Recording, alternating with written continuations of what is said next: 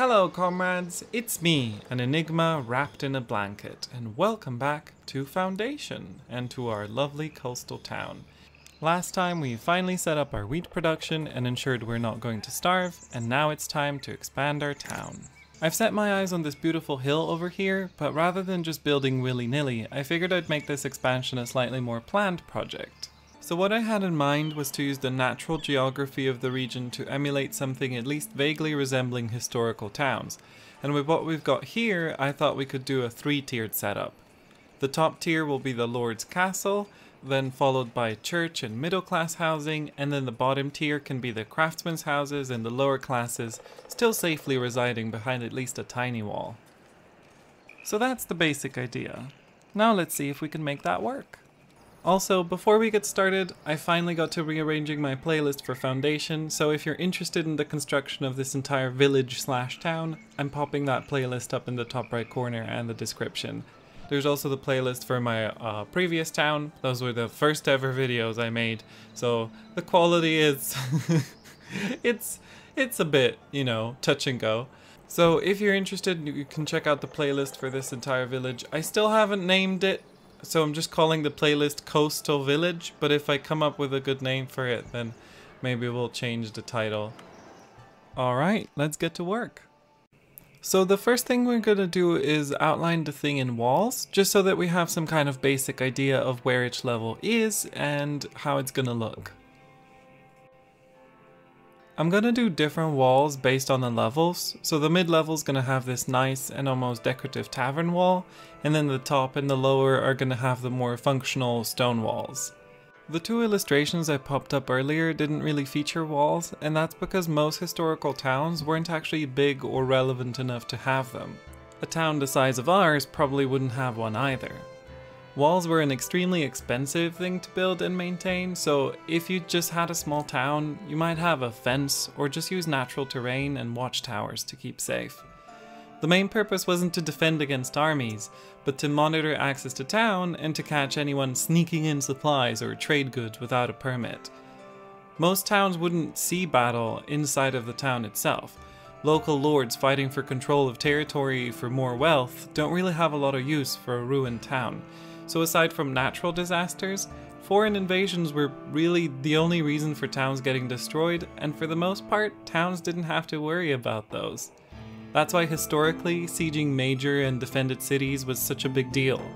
Once a city fell, the surrounding towns didn't really have the infrastructure needed to defend themselves, and were easily conquered. This is actually something you see in Paradox games with the fort system like in Europa Universalis or Imperator Rome, which is annoying, but it's also more accurate to the comparatively simpler system in Crusader Kings.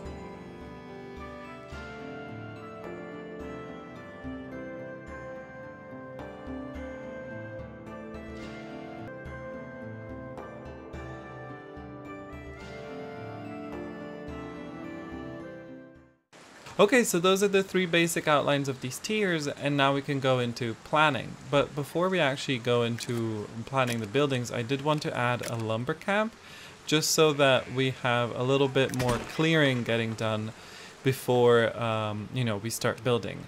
And I'm also going to add an extra warehouse, and we're going to add it because I'm thinking it might be more of a temporary warehouse. We're just going to add it over here in the corner. We're gonna hope that it doesn't upset too many people. And this is just gonna be for wood storage. And because our army is all fully healed, we can go on another mission. And let's go on a difficult mission. We're gonna assign these people.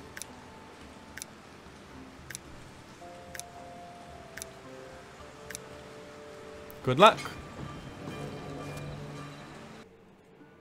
Alright, so the first thing that we're going to plan is the church, because that's going to be the biggest part. So let's just kind of put a church together. And I was thinking something like a classic cross shape, but with a little bit of a twist. So what we're going to add is something like that.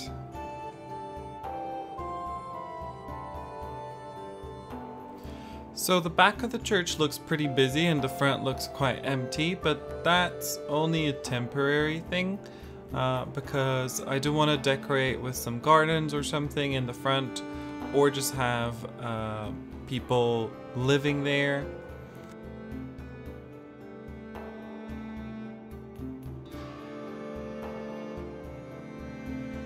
Right now, I'm being pretty conservative with the promotions, just making sure I don't over-promote and accidentally run out of food or clothes. So because this is on a hill, it is quite difficult to make it look good and be this long. But we're gonna see if we can make it work.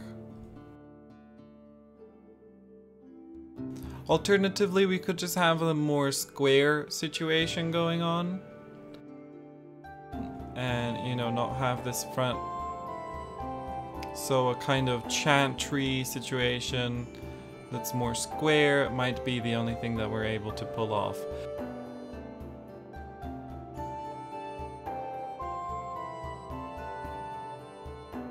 Alternatively, we could do something more like this.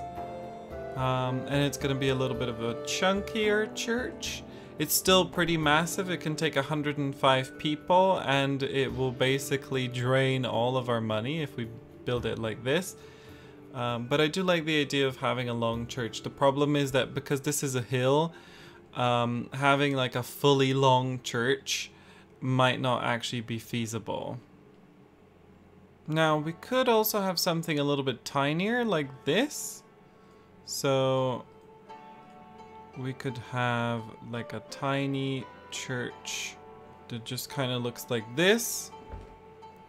And that would leave some room behind it for maybe a garden or for more people's houses.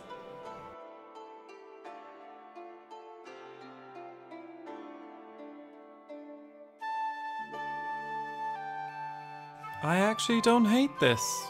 Aside from the like double roof beams in the middle, I think it looks pretty good.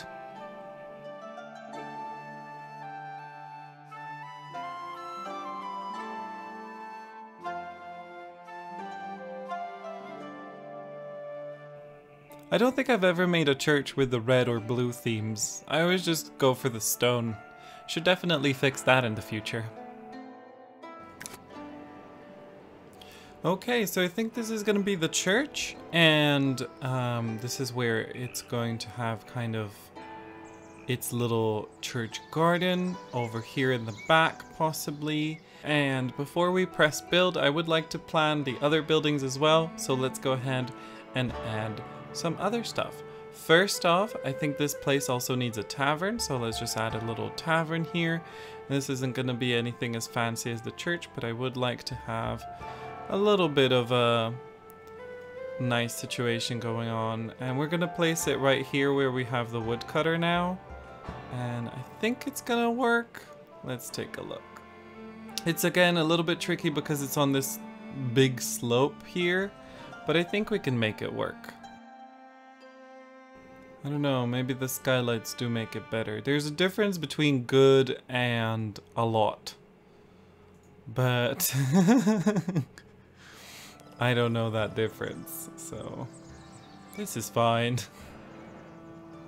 Alright, so here we have our tavern, which I think works. I don't know, we'll have to see it in action, and we might adjust the wall a little bit to make it look a little bit better. But I think it kind of works here on the edge. It's like a very special type of tavern. It's not your everyday tavern. Oh, right. And I almost forgot. We also have to add the gateways from the tavern, so that the tavern walls have little gateways.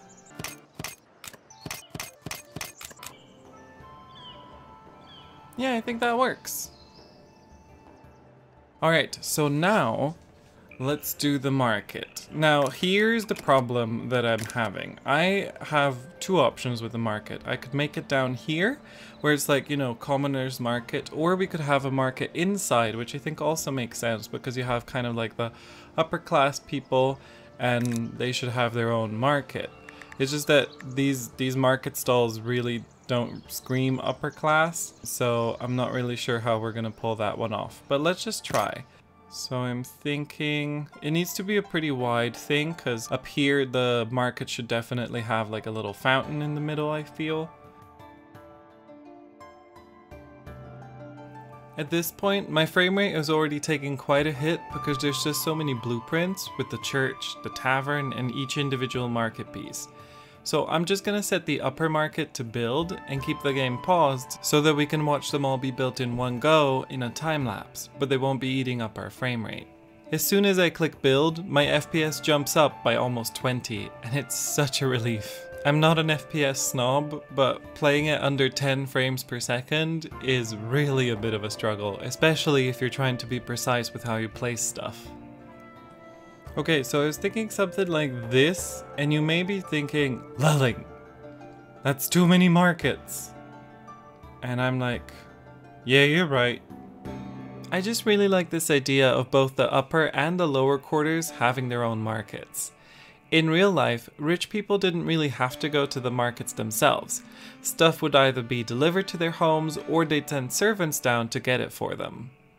The middling classes, which generally only appeared later and represented the richest of society aside from the nobles, and would later supplant the nobles in both wealth and eventually power, and are still the ruling class today, would visit stores, but these were also fancy buildings, where bespoke fine goods would be crafted, usually made to order, rather than street markets with stalls. I also don't have to necessarily build all the stalls just yet, and can just leave the tents empty until there's a need for something, and at the very least it means I'll never be in a situation where I'll need to squeeze in a new stall into an existing crowded town. Alright, so that's the second market being built. And then all that's left right now is the castle. So let's take a look at what we plan to do with that. So what I had in mind was using the stone set from the Lord Manor to kind of emulate the feel of a castle. We're not really going to be able to construct a proper castle, but I think we're going to be able to capture the essence of a castle, or like the mood of a castle.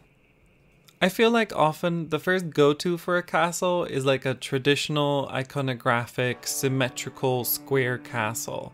2 or 4 towers, gate in the middle, pointy roofs with a little flag on top, all that jazz.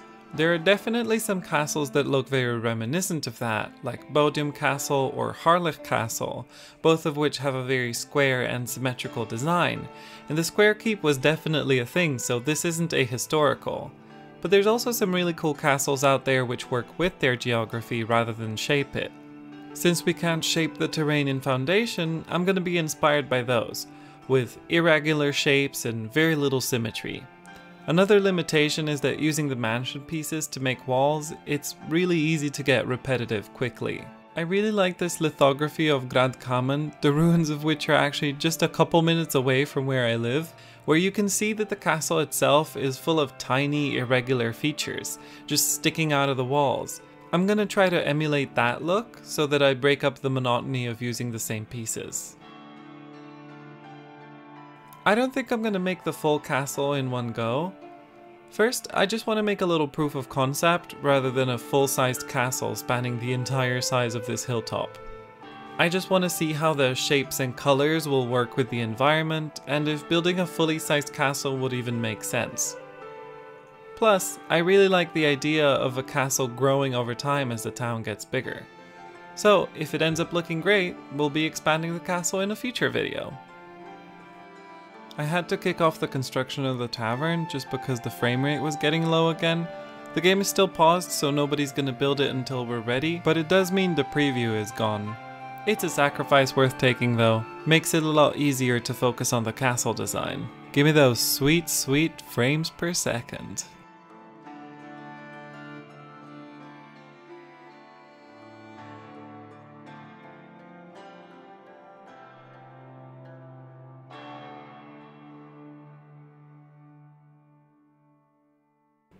Alright, we are ready to build.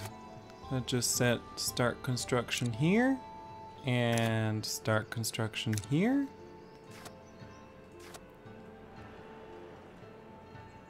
Before we start building, I just want to paint the residential area. Now, we don't really have any people needing homes, and since the winter update made it so that people want to live close to where they work, I'm not expecting a lot of people to move in. So we're sadly not going to have a really cool town growing situation going on during the construction time lapse. But we'll just paint this just so they have the option. My biggest concern at this point is how our builders are going to make the roads. I don't want them to make this web of roads preventing them from building residential houses, so let's hope they don't cause too much chaos in trying to get to their destinations.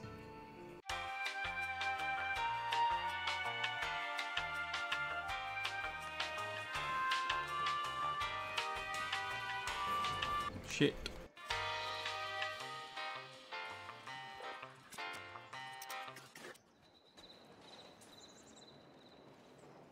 Alright, I think we're just about ready to let them build. I think it's time.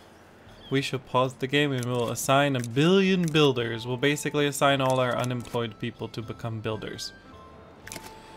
So let's assign all the builders. And I think I've unpaused all the construction, so as soon as we press play, we should be seeing everybody just swarming these buildings, making stupid roads, and just ruining my life forever. Let's destroy this lumber camp as well.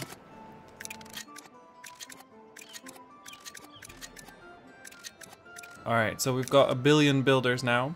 Without further ado, let us begin.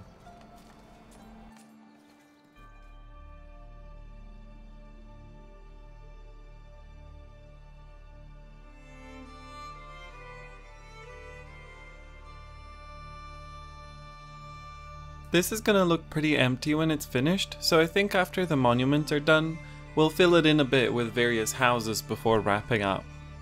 I do still want to make more time lapses that also include the building of houses around the monument, giving it a more organic feel as the town grows, but for that I think I'll have to strategically place workplaces and assign them and then edit around that so that in the time lapse it just feels like people are organically moving in. I didn't do that for this part because I didn't want to place workplaces until I see roads take their final form so that I can minimize road creep. I also think I'm gonna wait with fine-tuning and decorations until after everyone's moved in, otherwise we run the risk of obstructing potential residential locations with decorations.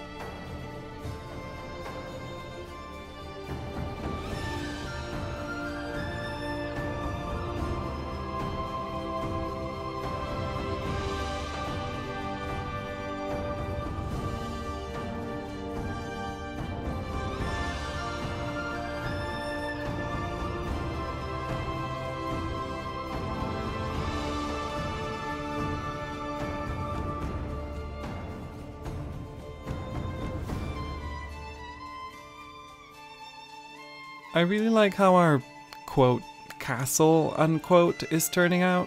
The little corner works really well, I think, so we'll definitely be expanding on that in the future.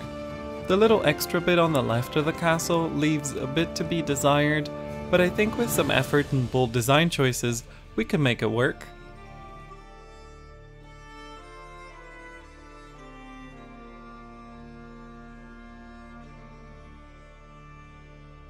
I think out of everything, the church is probably my favorite. For a moment I thought the steeple might be too high, but it looks really cool and I think the size is perfect. Could even be a little higher if we want to get really extravagant. I like how it stands out as a sort of complement and contrast to the castle, and the shape is very churchy. That long design I was doing at the start would probably look bulky and take up way too much space.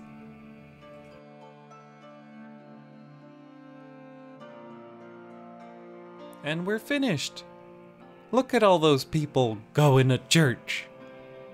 Oh, and of course they're going in by the back entrance for some reason. Amazing.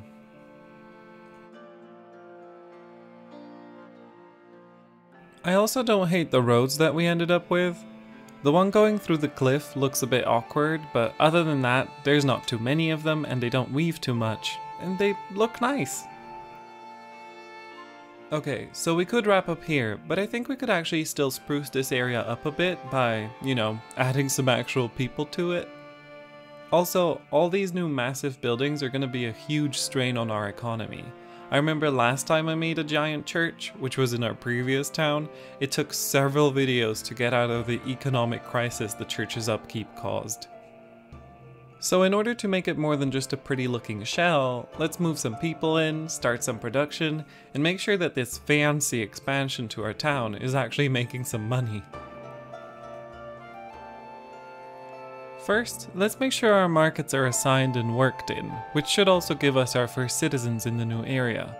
We could also unassign most of our builders, since we don't really need them anymore. Our finances are already scraping zeros, so a lot of this was just waiting for the money to roll in to build stuff, so I'll be skipping a lot of the construction. A little editor's note here, it did take us a couple in-game hours to get out of this crisis. So I think it's a good thing to skip it, so that the Let's Play videos can have more stuff happening rather than just waiting for 2 minutes to build a bakery because the gold refuses to go above 100. However, because I'll be time skipping, I don't want to build any additional raw material production like farms or shepherds, or add anything new that we don't produce yet, because that would in essence expand the town, and I feel like that should be in the normal videos rather than in a time skip. For now, I'm just going to add secondary production stuff, so things like weavers, tailors, and bakers, which are things we already have in our town anyway. We were already producing an excess of wool, cloth, and flour before, so we can safely add more of these without upsetting the balance too much. I'm also only making buildings that don't have a negative area of effect to desirability. Inside of the walls, we only want residential buildings and essentially various craftsmen's houses. The farming and production of raw materials should happen outside of the walls. Another editor's note, I'm using new editing software and boy does it not like speed ups. I'm having a really hard time previewing what these rapidly switching clips will look like in the final product, so I hope it ends up looking okay. If you have any notes for what you liked or didn't like in terms of editing and composition of this video, let me know in the comments. That's what they're there for, I guess. And of course, we must not forget the statue of the sacred sheep.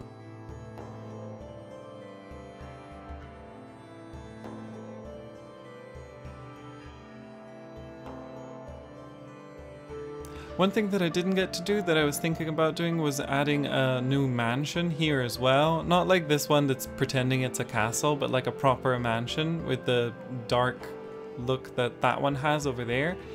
But I thought that over here would be a really cool place because it kind of gives you an overview of your entire realm. You know, if you're the lord, you've got like this here, but then you've also got, you can turn that way and you've got all the land that you will one day rule. And I thought that would just be a really cool angle to look at and to kind of have an overview of the town. I think this is a really cool angle anyway, now with the like castle and then the church. I think it just looks really cool and it really works.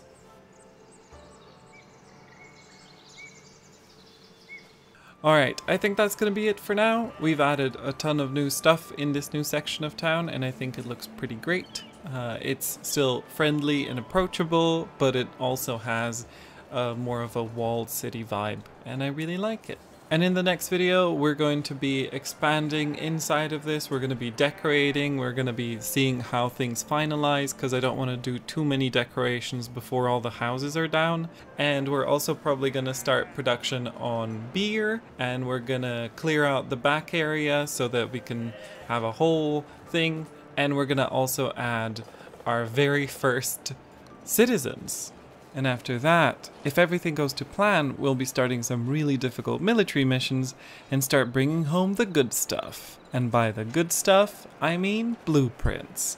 And then we can start building some other really cool structures. But for now, that's gonna be it. Hopefully you enjoyed this video. If you did, feel free to do all the things you do when you've enjoyed a video. I'm also popping up some stuff on screen that you can check out if you're interested. I mostly play city building and colony management games, and I'm also putting up the new playlist for this town, so you can check that out if you're interested. Thanks for watching. Goodbye!